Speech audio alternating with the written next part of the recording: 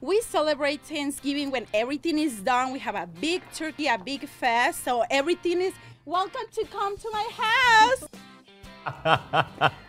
She's awesome.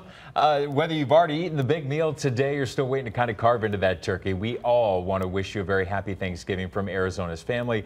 Nicole is with the family today, and I'm so grateful to have Jamie Soretta here with us. We go back 4 years, 4 years ago. Jamie and I were sitting right here at 4 p.m.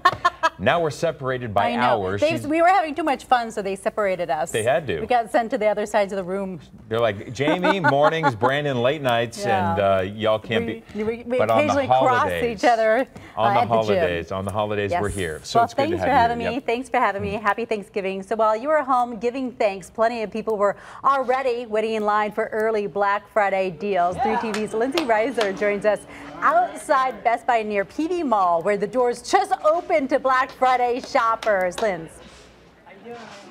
Hey guys, get a look at this. The doors just opened. We're at Best Buy near Paradise Valley Mall, and take a look at this. More than 100 shoppers streaming in TVs, tablets, other electronics. Many of these people have been waiting in line for hours while you were relaxing, eating turkey. One person I met in line has been here since yesterday.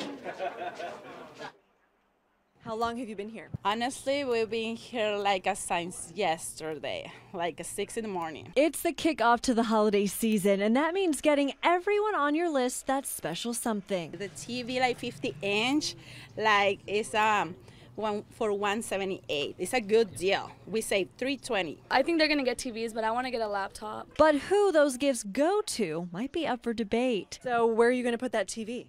Oh my God, in my room. Oh, in my room. Okay, he wants in his room, but no, I'm gonna put it in my room. Do you think it's gonna be crazy when those doors open? Yeah, I've been here previous years, and it's been hectic and crazy. The National Retail Federation says about 70% of the U.S. population will go shopping this weekend.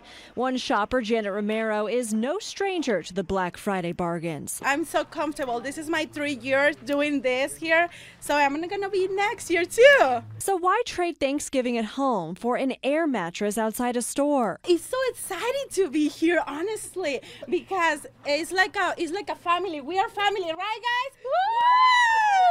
You get really good deals off of a lot of stuff. Janet and some of these other shoppers are settling in as the long day of waiting turns into a long night of shopping. We are going to Walmart, to Toys R Us, and to the mall. How much money are you going to spend today? How much money I'm going to spend today? Okay, it's depending on my credit card budget. I'm just going to slide my credit card. All right. All right, and good luck to her. That could hurt, though, in January. All right, guys, back out here. The line is still going. So far, everything has been very nice and calm. No one is pushing each other. Everybody's being very patient. They even have some Phoenix police officers on hand to keep the peace. For now, we'll throw it back to you in Phoenix. Lindsay Reiser for Arizona's family. Lindsay, that's amazing advice. I'm just going to slide my card and just see if it continues to go through. That's going to be my budget. That's awesome. She was fantastic.